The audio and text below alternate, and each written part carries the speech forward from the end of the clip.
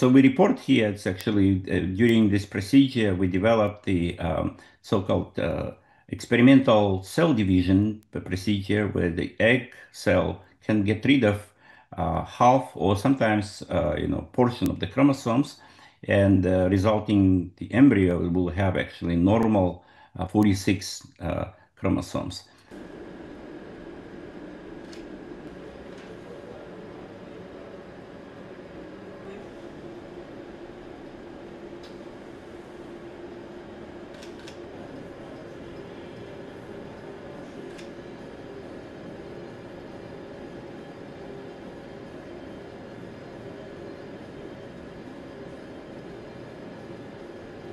But so far, I think the system is doing it wrong, even though we're getting rid of half of chromosomes, but it matters which chromosomes remain inside.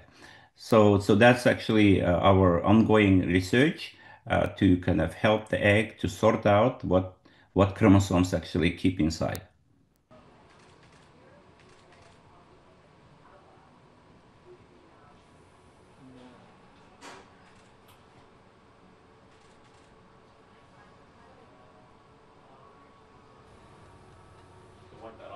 In today's in vitro fertilization clinics, probably more than half of patients we see are due to this either advanced maternal age when they cannot conceive with their own eggs. And they try many, many times to do this in vitro fertilization procedure, sometimes up to 10 times with their own eggs. And eventually, of course, they give up and take donor egg. So the procedure we're developing, as I mentioned, would allow them to have genetically related child. In this case, there is a plenty of skin cells, and we only need a small pinch and to make and multiply them. So I think, despite that the difficulties now, but science is advancing ahead. We have more and more new technologies available for us to do research, and eventually, I believe we solve these issues that still remaining ahead. And the future of the in vitro fertilization, I believe, will use this technology one way or another.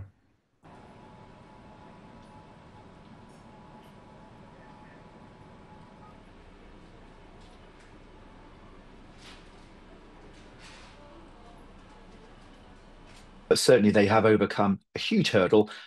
Can this actually be done to a degree with human tissue, with human skin cells and human eggs? And they very importantly have shown that it can be. So it's extremely exciting scientifically. As a fertility specialist, this is also extremely exciting because I look after many patients who don't have their own eggs. Obviously, egg donation may or may not be an option for them. And for some people, egg donation is not an option.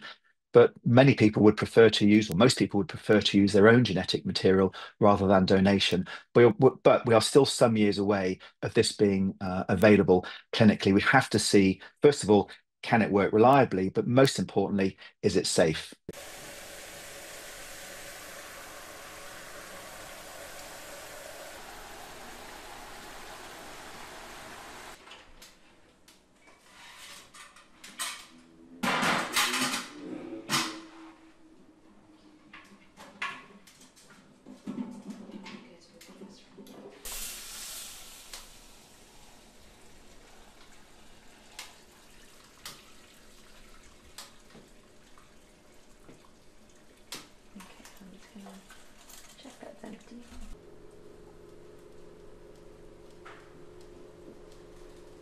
Just to be really clear, this new development, this new treatment, which is being reported in the study, would not legally be allowed to happen as a fertility treatment in the UK or most of the world.